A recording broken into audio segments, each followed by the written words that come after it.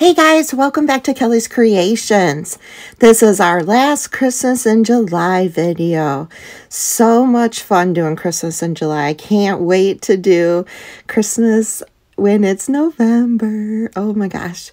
Like, comment, and share if you like this, and hit subscribe if you haven't yet. So, we are going to be painting today. How much fun. I got this vase from a thrift store, but you can get these from Dollar Tree. I'm using Waverly in white and Waverly in ink for this first one.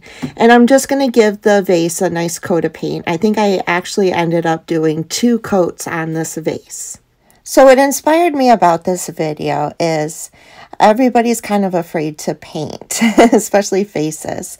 And I just wanted to show you guys, you don't need artistic ability to paint these faces. Oh my gosh, they will turn out so cute. I did use Waverly in ink to do the top of this because this is going to be a snowman. And then I came in with some apple barrel and acrylic, and I just went over it with a sponge brush, paintbrush, and I wanted texture. So I would go over it, then I would pat it with the side of the sponge to give it texture to look like it was snow. Then I came in with apple barrel and black, and this is where I started my face. I am just freehanding this with my paintbrush and fixing it as I go. So I'm starting with the eyes. And as I said before, like, these faces will turn out so cute. Don't be afraid to try this. If it doesn't, paint over it, start again. If you want to, practice on a piece of paper first, making faces, but you really can't go wrong. Any mistakes you make can be fixed. So I started with the eyes. You'll see me keep lifting up just to make sure I am centered. And here I saw that I wanted my eyes just a little bit more oval and a little bit larger. So I came in and fixed it with my paintbrush. I absolutely love these vases because I painted the top of this black, and that kind of mimics his hat. And I think that is so stinking cute. Oh my gosh. And now I'm just going to keep adding the face. I come in. I don't make the nose like a carrot nose, but I do use orange to kind of get that look. But I didn't want the carrot shape. So let me explain that before we get to it. I'm adding right now some eyelashes. I'm going to give him eyebrows, a quirky little crooked smile, and you can come in and kind of make one corner of the smile just a little fatter to mimic like his mouth being open just a little bit. And then just have fun. Start playing around and making shapes and adding more. The more paint you keep adding, it just comes alive. It really does. So like I said, there's really no messing up. What I love about painting faces is when you come in at the end with the white. The white is what really makes this pop. And where you put the white highlights, oh my gosh, it brings this alive. I wanted him to have rosy cheeks, so I mixed pink and this little red color I had together. It was a little too dark, so I do come in when I start highlighting with the white, and I do soften that up just a little bit. I didn't really want this to be super dark. At first, I came in and just added a little bit more pink over it. And because I did do this after the mouth, I do come in and I fix the mouth where the rosy cheeks are. I could see where I already had it, so that was an easy fix. Now it's time to come in with the white. And like I said, once you start adding the white, little highlights to this is when this really comes alive.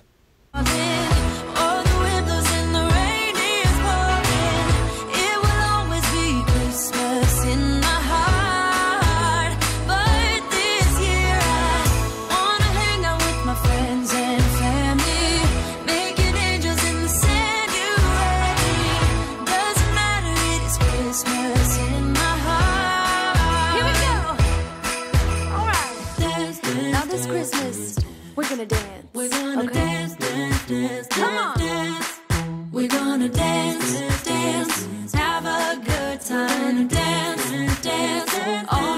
To soften those rosy cheeks, I come in with a fatter paintbrush and I just kind of dab the white over the cheeks just to soften them up. They still were just a little too dark, and I blended in the edges and everything with the white that was already on the vase. And I like that so much better with those just being a little fainter. If I went over the mouth, I just fixed it, but those are easy fixes. With the white paint, like I said before, that highlights that you add, it just makes it pop. Then I came in with black and went under the nose just a little bit and did a little black highlight on the nose as well. I didn't like the rest of the vase. It wasn't as chunky as the face. So I did come in and I added just a little more white paint to make it textured like the front. I had this black and white buffalo check ribbon, and I am going to take a piece and cut it down, and I'm going to make a border around the base of his hat, adding a border of that buffalo check, and then I'm going to come in with a big old bow and kind of catty corner it on the edge, and the bow is going to be on the side instead of on the front of his face. I didn't want anything covering up that cute face. That is why I decided to go with a side bow instead of a front bow.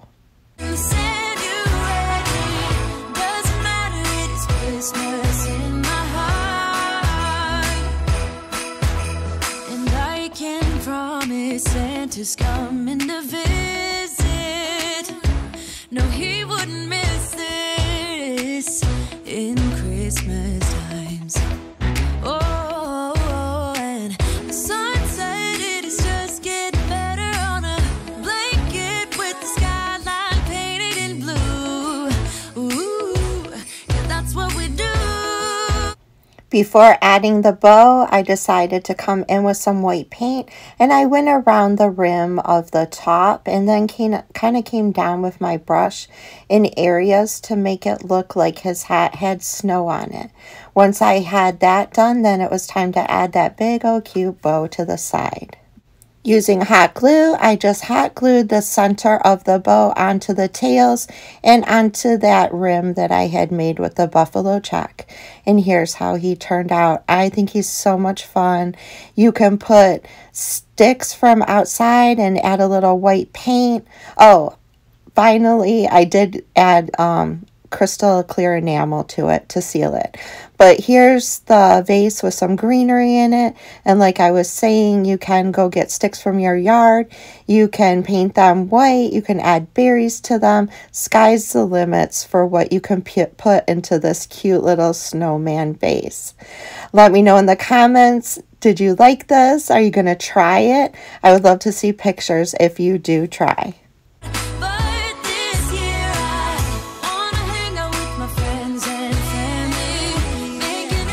I had so much fun with that. I grabbed this hot cocoa jar that I had, and it did have the label on the front, and it also had hot cocoa directions on the back. I couldn't get those off, so what I decided to do was to leave them. Since this will be a decoration for a hot cocoa bar, I thought that would be cute if they were on there. I did take some brown paint, and I put it on the inside of this, and just kind of added paint and swirled it around until the total inside was covered. Then I flipped my jar over into a cup and I let all that paint drain and added it back to the container. Now, of course, I'm not going to make my face on the directions or the label, so we're going to use this side to start the face. Because I did not paint on the outside of the glass and I had the paint on the inside, I used Mod Podge first, and I put a really nice coat of Mod Podge where I would be painting the face. That way the paint would stick. And then I came in just like I did with the snowman, but this is going to be a gingerbread man, and free-handed the eyes and nose and mouth, just like on the snowman. I just kept playing around. I wanted this one to pop a little bit more, so I do add color to his eyes. That is something I did not do with the snowman. So once you get the eyes the shape you want, I came around it and I kind of made a the eyes bigger, but I didn't fill in the gap. That's where I'm going to add my color. So I purposely left those gaps there for a reason. And like I said, just like I did the snowman, I did the white to highlight. I did rosy cheeks, the mouth, everything. And I came in at the end and I kind of did a little squirrely circle around his whole face just to make him look more like a gingerbread man. So I'm going to play some Christmas music and you can see how I painted this face.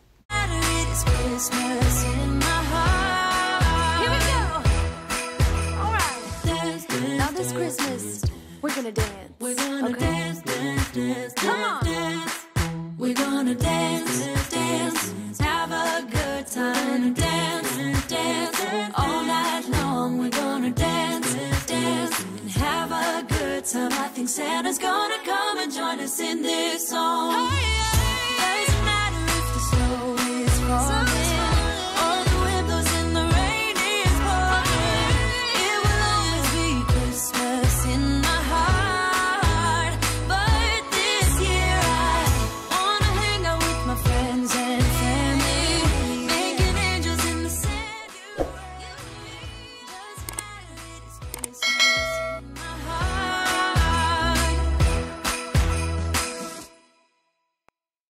Hold up, I am on my way. I'm in motion. Let's go to the ocean. Yeah, let's go outside. We can hang out on the beach without freezing. Yeah, isn't that amazing? In Christmas times, we'll be chilling and having a good time.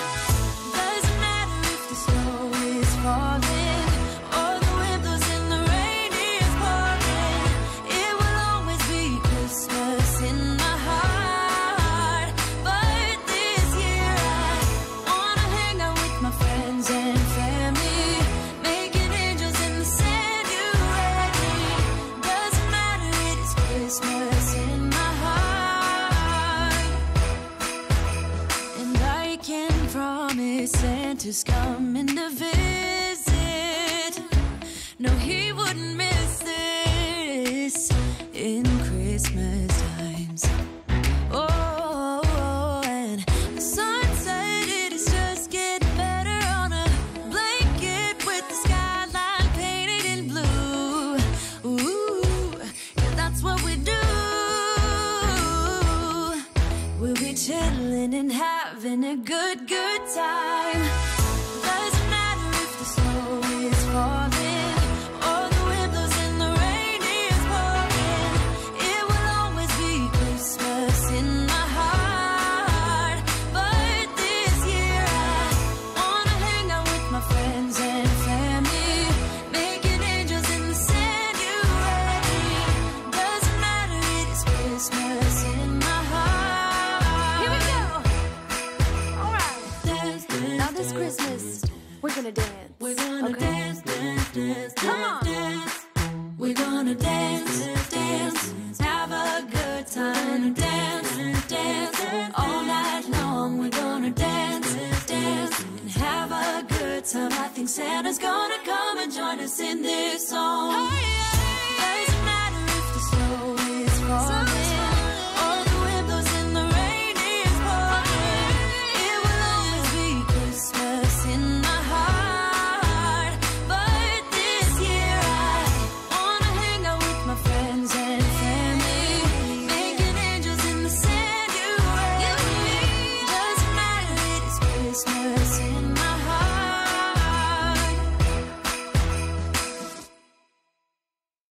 Hold up, I am on my way. I'm in motion.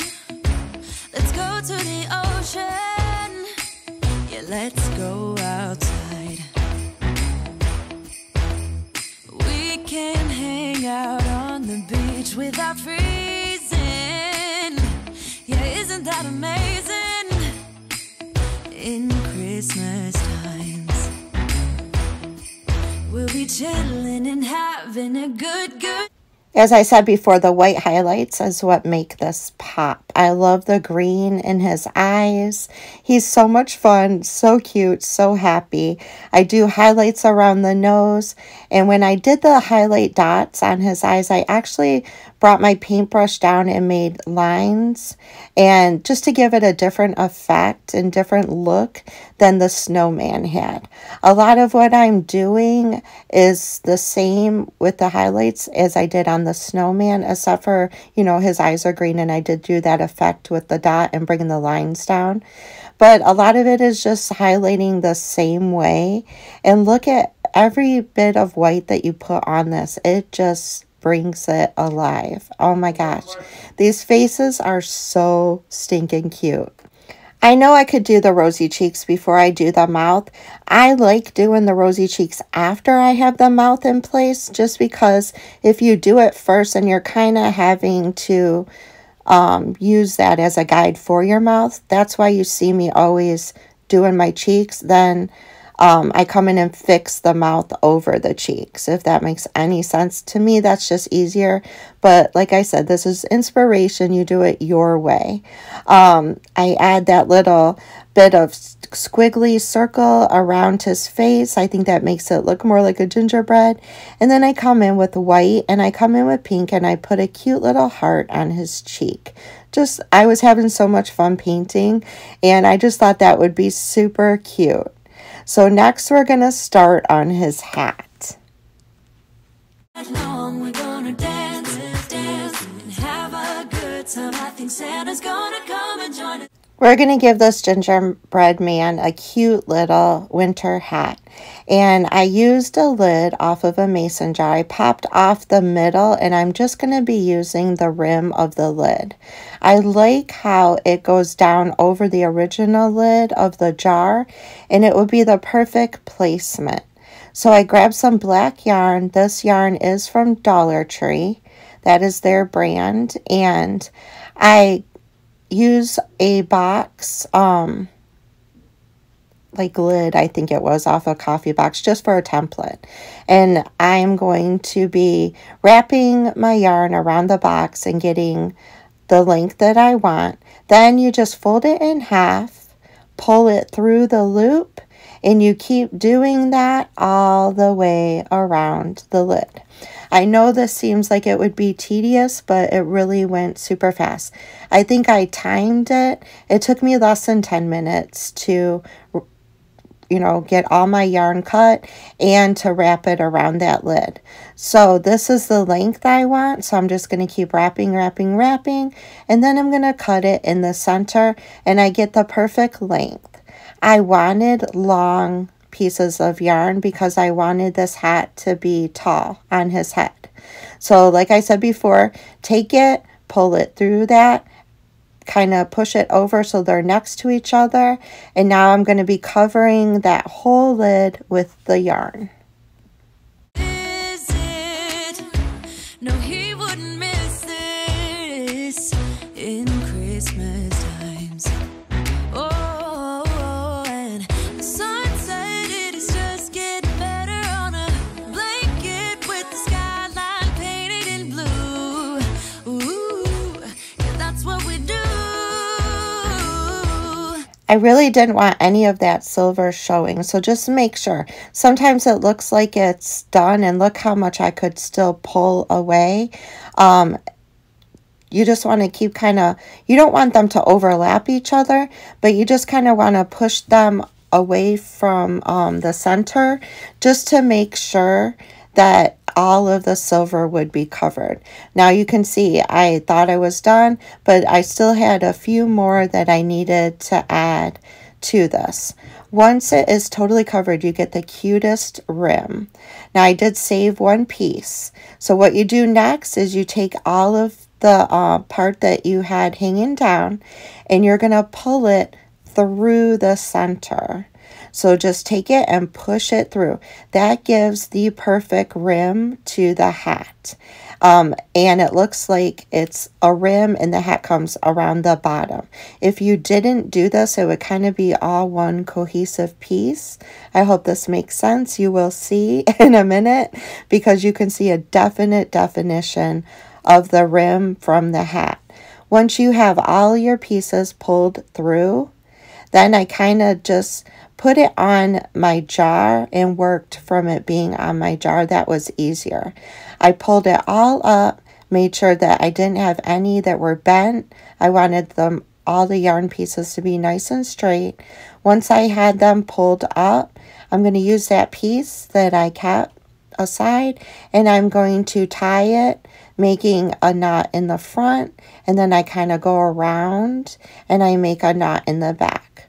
Once I have my knots, I pull that extra up to blend in with the rest of the top of the hat. So once you tie it, then just pull it up and it blends in with the top of the hat. Then all you have to do is take scissors and kind of trim it down so you have a nice little fluffy top of your winter hat. You can cut this as short as you want. I kind of start off by trimming it, then I take a look at it. If it's still too tall, then I come in and trim it. It's much better to be longer than too short. So just kind of trim, trim, trim. And once you have it the perfect length, you're done. He turned out so adorable. And I actually love that the original label is on the side. And I love that the other side is a hot cocoa recipe. I think that is so cute. I love his face. I love the little hat. And he'll look so cute at Christmas time on a hot cocoa bar or just as a decoration. Sorry for the glare from my lights. I really tried to get a better picture, but the glare just... it kept happening. So here's the final end result. I think he's adorable. I think the snowman vase is so cute as well. What was your favorite? Which one did you like the best? So this was an inspiration video. Don't be afraid. Try something new. Don't be afraid to make those cute faces. You don't really have to have any artistic ability whatsoever. They will come out cute no matter what you do. I love you guys. I appreciate you so much. Thank you so much for joining me today. If you haven't yet, hit that like button. Share it with your friends. It helps my channel out so much. And if you're new to my channel, welcome. I'm so glad you're here. So I hope you guys are having a blessed and wonderful week, and I'll see y'all next Tuesday. Bye, y'all.